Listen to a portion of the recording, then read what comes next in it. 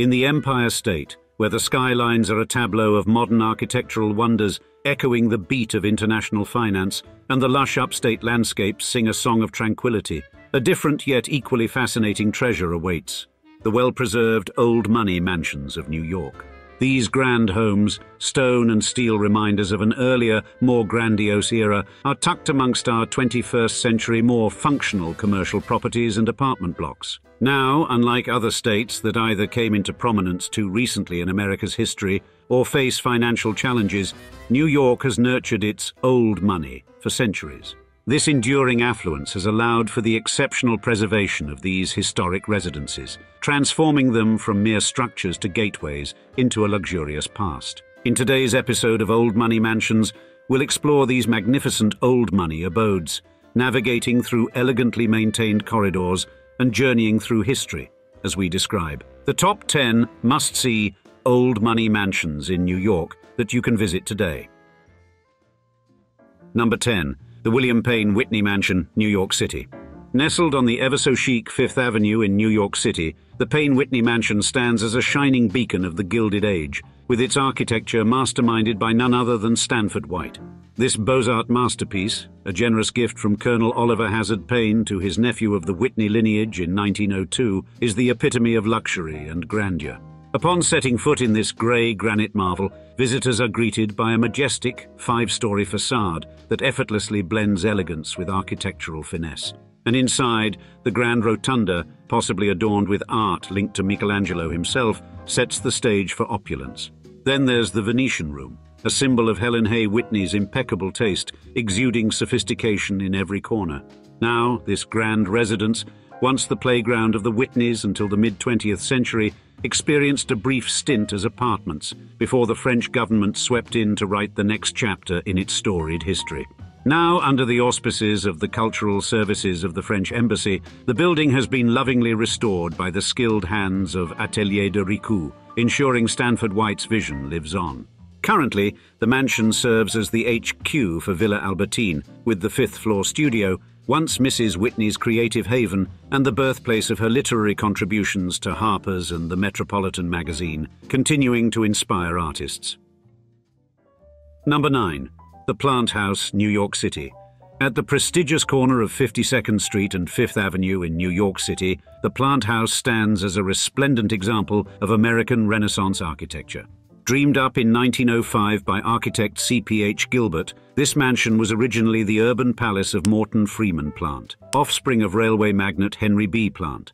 Now, the building's facade presents a grand spectacle on both 52nd Street and Fifth Avenue, featuring an ornate pavilion on the 52nd Street side and a cleverly concealed attic within a frieze adorning both sides. The original grand entrance of the home opened onto 52nd Street, welcoming guests into a world of luxury, and inside the Plant House was nothing short of opulent, boasting a spacious dining room, a drawing room, and a cozy smoking annex on the ground floor. A library and music room on the second floor were linked by a grand circular staircase, and the east side of this floor housed Plant's piano room, complete with a coffered ceiling, while the west side was the domain of Pierre C. Cartier's private offices. And this architectural jewel has seen various chapters in its history. In 1917, it transitioned from private mansion to the glittering world of high jewelry, becoming the flagship store of Cartier. Today, the entire building is dedicated to showcasing Cartier's luxurious jewelry and exquisite timepieces. Though not open for general public visits, the Plant House, now a treasured New York City landmark, remains accessible to Cartier's clientele and those drawn to its offerings. Its architecture and storied past continue to enchant visitors and locals, standing as a proud icon of New York City's Gilded Age opulence. Number 8. The James B. Duke House, New York City.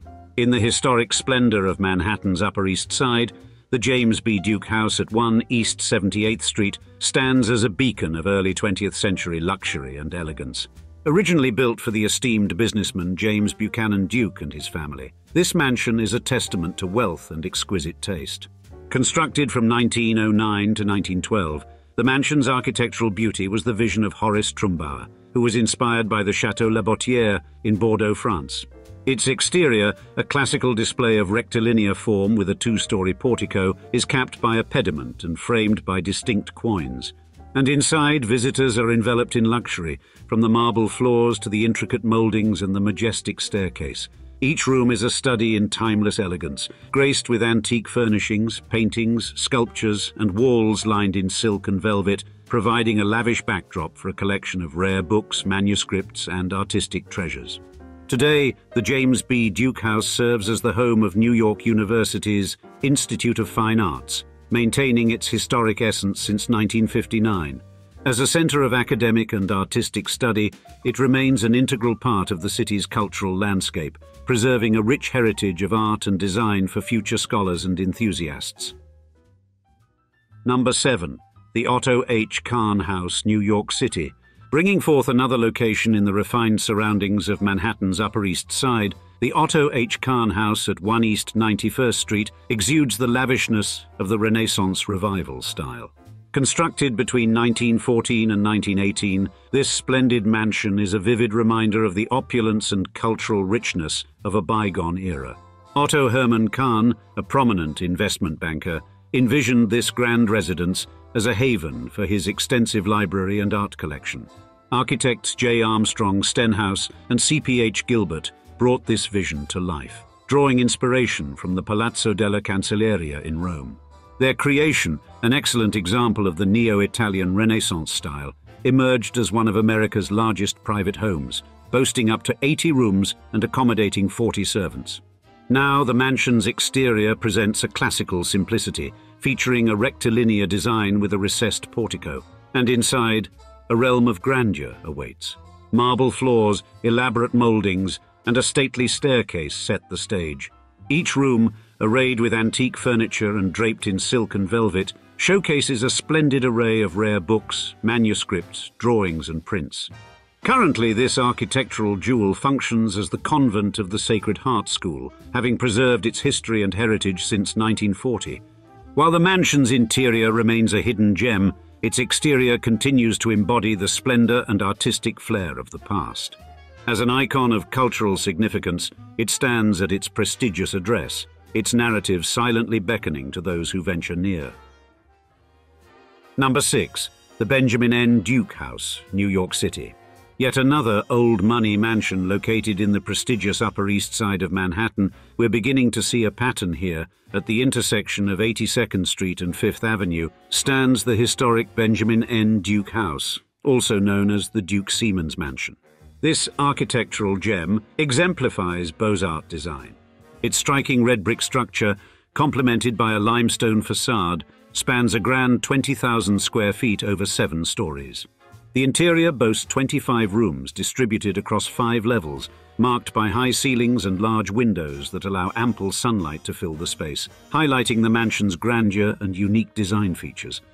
And the Benjamin N. Duke House is a vantage point for breathtaking views of the Metropolitan Museum of Art and Central Park, offering a dynamic vista of New York's cultural heart and natural beauty.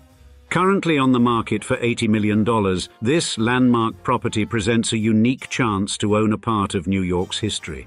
While designated as a landmark and listed on the National Register of Historic Places, since 1989 the future owner has flexibility in its use, with potential conversions into a gallery, store, museum or foundation.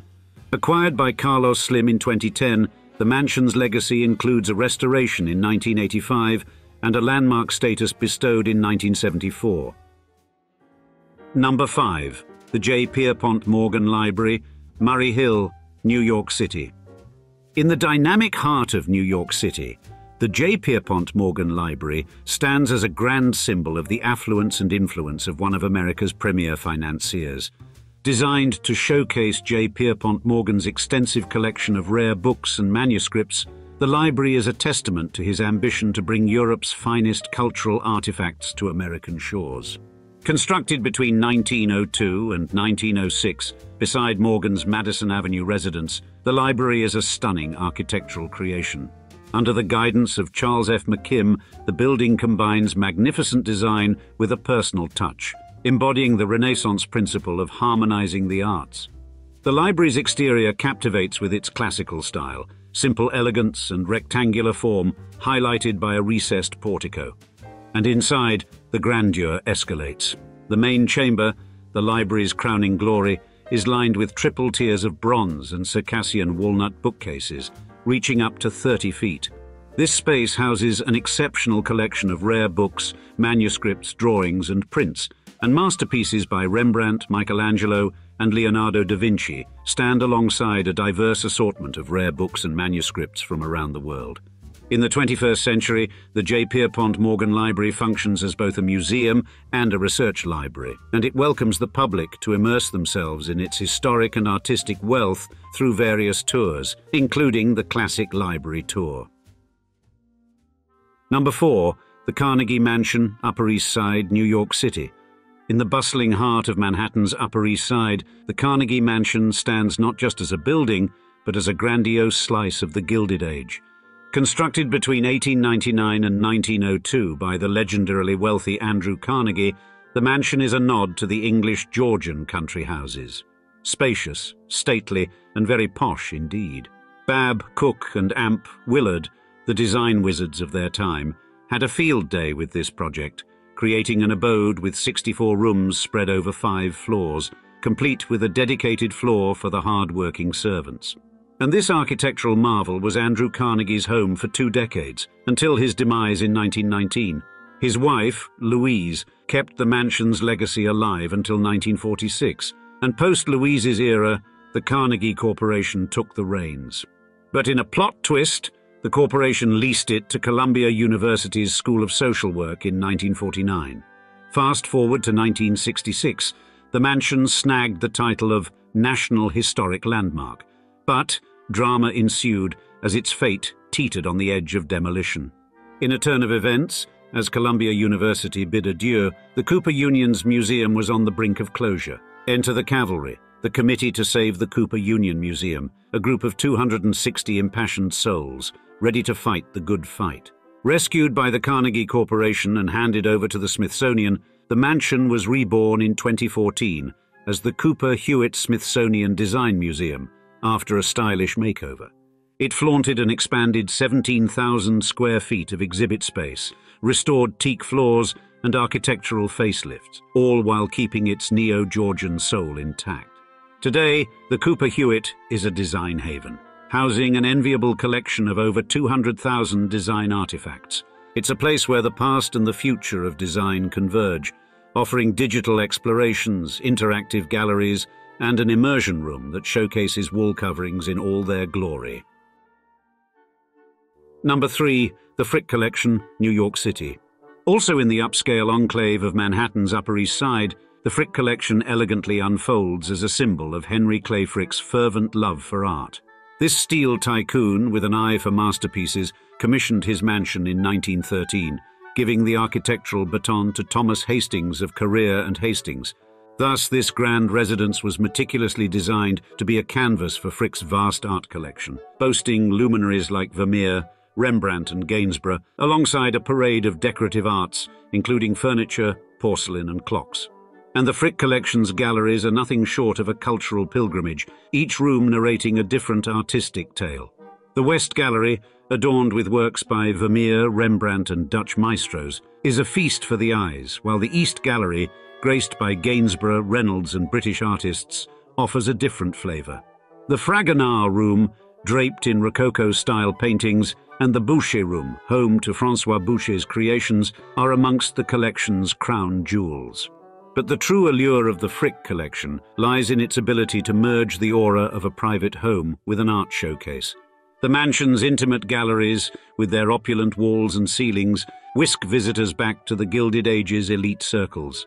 The gardens, a verdant retreat amidst the city's bustle, add to the mansion's charm. While the Frick Collection is gearing up for a grand reopening in late 2024 post-renovation, art enthusiasts are invited to the Frick Madison. This temporary sanctuary on Madison Avenue offers a fresh perspective on Frick's collection. Here, a carefully selected array of highlights from the decorative arts collection awaits, complemented by serene gardens and soothing Sunday evening concerts.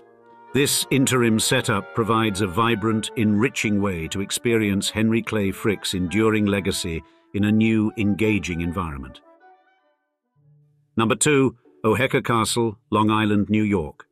Perched in the charming Huntington of Long Island is Oheka Castle, an awe-inspiring monument to the Jazz Age's lavishness.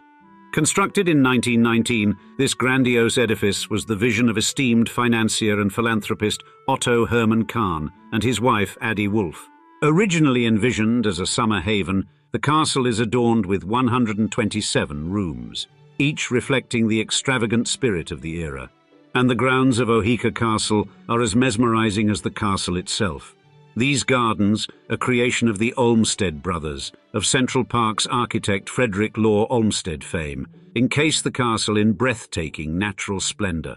And Oheka Castle has a rich connection with literary history, having reportedly been a source of inspiration for F. Scott Fitzgerald during his time in Long Island alongside Zelda. In the vibrant 1920s, the castle's luxurious setting played host to grand cocktail parties, helping to ignite Fitzgerald's imagination and ultimately influencing his masterpiece, The Great Gatsby. Today, Oheka Castle stands as a luxurious retreat, continuing to allure those drawn to the elegance of the Jazz Age. Transformed into a historic hotel, it offers a stunning venue for various events, including lavish weddings and grand galas. Number 1, Lyndhurst Mansion, Tarrytown, New York. In the charming town of Tarrytown, New York, the Lyndhurst Mansion emerges as a highlight of architectural brilliance. The mansion, a Gothic revival gem, was conceived in 1838 by William Paulding Jr., who tapped Alexander Jackson Davis for the task. Its interiors boast a captivating arrangement of Gothic elements, stained glass, vaulted ceilings and marble floors, presenting an array of artistic delights. And the mansion's rich history is woven through its series of notable inhabitants. Among them were George Merritt, a merchant of notable affluence, and Jay Gould, a Wall Street mogul of repute. Gould's era is of particular interest, marking the mansion with lavishness. It showcased furniture by the Herter brothers, Tiffany windows, and paintings sourced from the renowned Knoedler Gallery, echoing the Gilded Age's luxury. Gould's daughter later added her touch, infusing modernity with electricity and renovated bathrooms. These days, Lyndhurst Mansion opens its doors to the public, offering a peek into its historical and artistic significance through various tours and events. The Classic Mansion Tour is a highlight, allowing visitors to delve into its art collections. Beyond this, Lyndhurst is a bustling center of cultural activities, with lectures, workshops, and family programs aimed at fostering a deep appreciation for art and design. And now, we'd like to see you in the comments. Which of these must-see old money mansions is your favorite? In other words, which one do you find to be the most tastefully designed and timeless? We look forward to hearing from you. And if you enjoyed this, why not click the video on screen to watch our top 10 must-see old money mansions in Massachusetts. We'll see you there, or in the community below. Thanks again for watching, and cheers until next time.